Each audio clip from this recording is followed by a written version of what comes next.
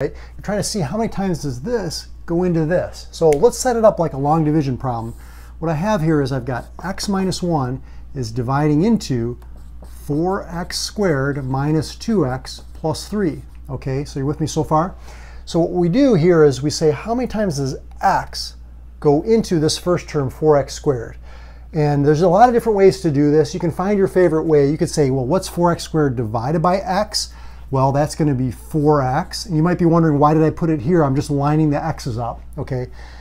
Another way to do it, and this is how I actually do it, I say to myself, what times x gives me 4x squared? Okay, because what I want to do when I subtract, I want this first term to cancel out. So what we're going to do now is we're going to distribute the 4x. Okay, so that's going to be 4x squared minus 4x. And then what we're going to do is we're going to subtract, okay? But what a lot of students like to do is subtraction is really like adding the opposite. So if I change these signs to the opposite and just add straight down, that oftentimes is a lot easier. You can see these are canceling. We get 2x plus 3. So I'm just adding straight down. Okay, now what I'm trying to do is say what times x is 2x, or you could say what's 2x divided by x? Well, 2x divided by x is 2.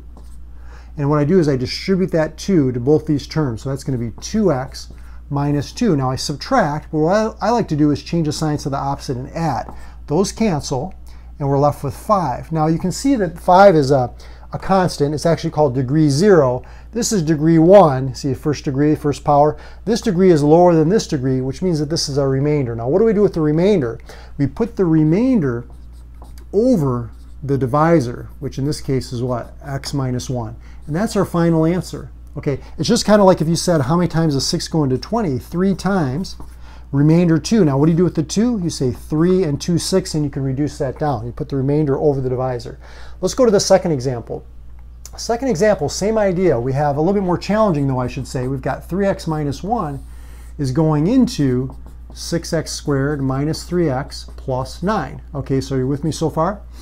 So how many times does 3x go into 6x squared? Or you could say, what's 6x squared divided by 3x? Or you can do it my way, which is to basically just say, what times 3x is 6x squared? And that's going to be 2x. So if I distribute the 2x, I get 6x squared. You always want to match that first term, so when you subtract, they cancel out. 2x times negative 1 is negative 2x. And then you can subtract, but it's easier to change the signs to the opposite and just add. Same thing. We're not doing anything different. We're just, subtraction is adding the opposite.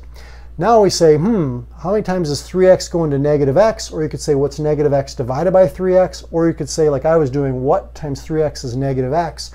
And I can see that that's going to be negative 1/3. So if I distribute that, that gives me negative x, and this gives me positive 1/3. Now what we want to do is we want to change the signs to the opposite and add. So those are going to cancel out. And 9 is really like, 27/3 minus 1/3 is 26/3. What do you do with the remainder? See how this degree is degree 0, this is degree 1, this is lower than this, so that's a remainder. We put the remainder over the divisor. So I'm just going to put over here plus 26/3 over 3x minus 1. Now this is a little